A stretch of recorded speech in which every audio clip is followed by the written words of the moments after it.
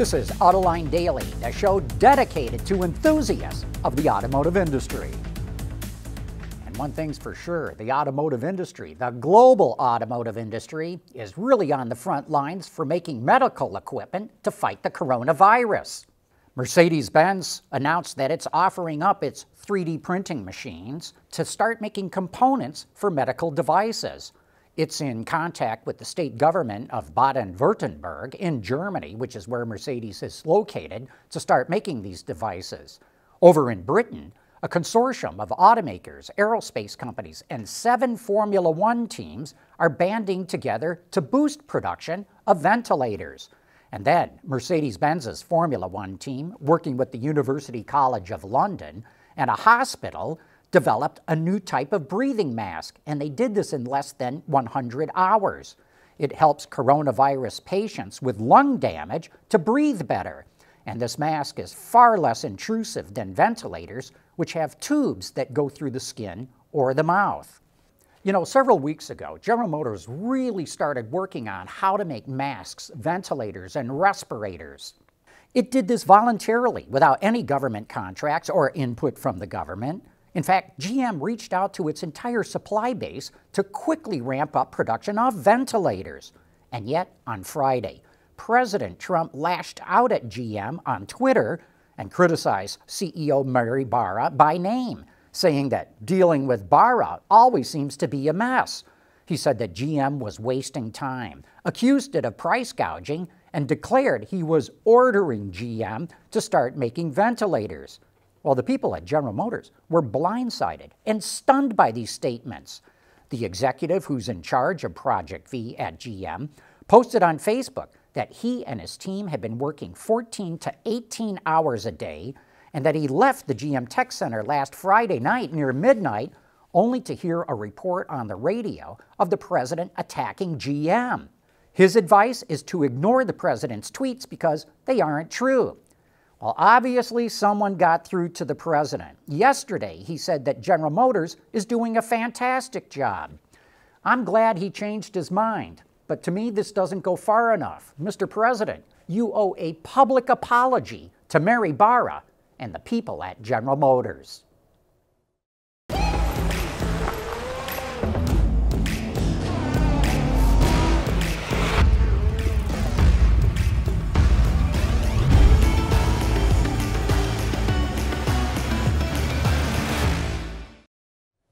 We've got new information on the Hyundai G80 sedan. We've already highlighted its instantly recognizable design, which we're going to link to. The interior is dominated by a 14.5-inch center display, which is flanked by a 12.3-inch instrument cluster.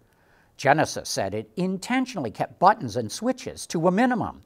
There are controls for the HVAC system and rotary knobs for the gear shifter and infotainment controls, which also has touch and write functions. Rear headroom and legroom were improved by lowering the seats. That also allowed for a more dramatic roofline. Another reason for more room is its all-new rear drive platform, which is 275 pounds lighter. That's about 125 kilograms. 3 powertrains will be available depending on the market where the car is sold.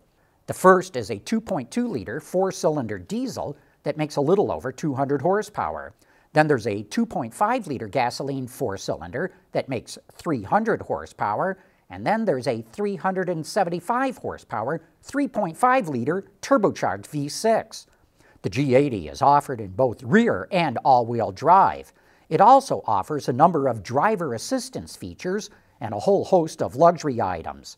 The G80 is supposed to go on sale in South Korea today, and it's scheduled to roll out to other markets in the second half of the year.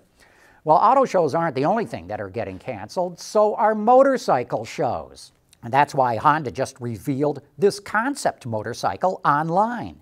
They're calling it the CBF. It's an evolution of Honda's flagship CB series, which has been around for 6 decades.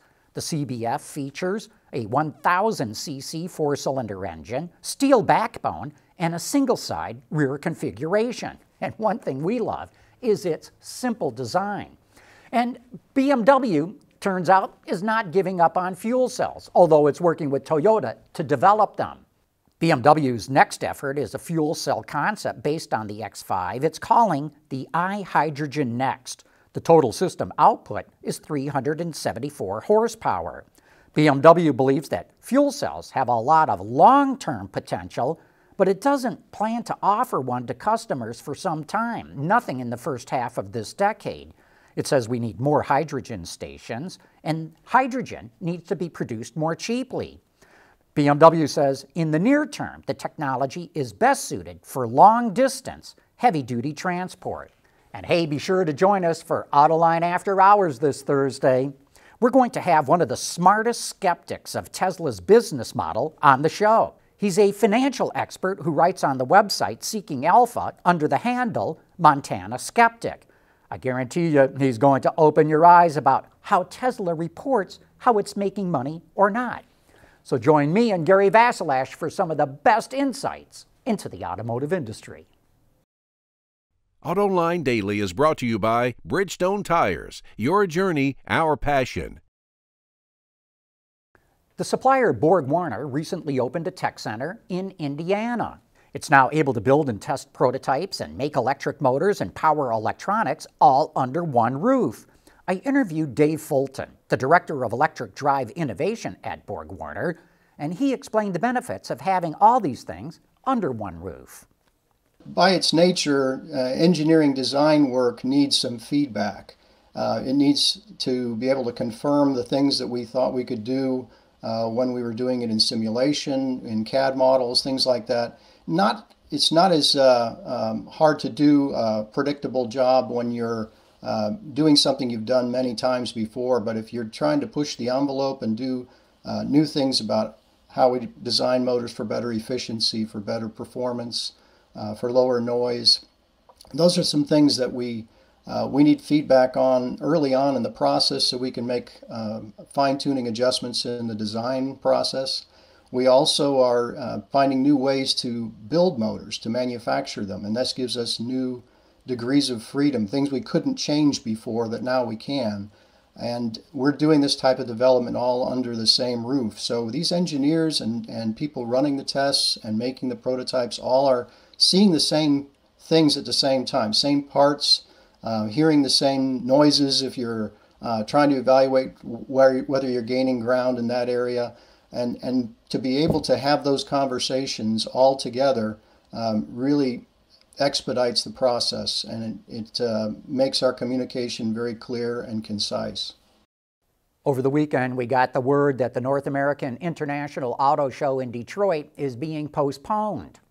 And it's not being moved to later in this year, it's being moved till next year. But the show organizers didn't have a choice.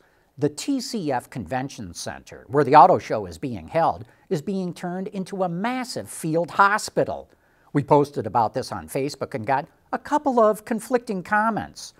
F.J. Bohannon says, if this cure takes much longer, it will hurt and kill more people than the virus. But Dave Foley had a different take. This cure is worse than the virus stuff is nonsense. If you're dead, you don't buy stuff. You know, both of them have good points. We need to stop this virus, but we're also in danger of plunging into the next Great Depression. Here's my 2 cents. We're in a war, people. The coronavirus is the enemy, and we need to go on a complete wartime footing to kill the enemy. I'd like to get your viewpoints on what you think we should be doing, and keep it clean and keep it sensible. And with that, we wrap up today's show.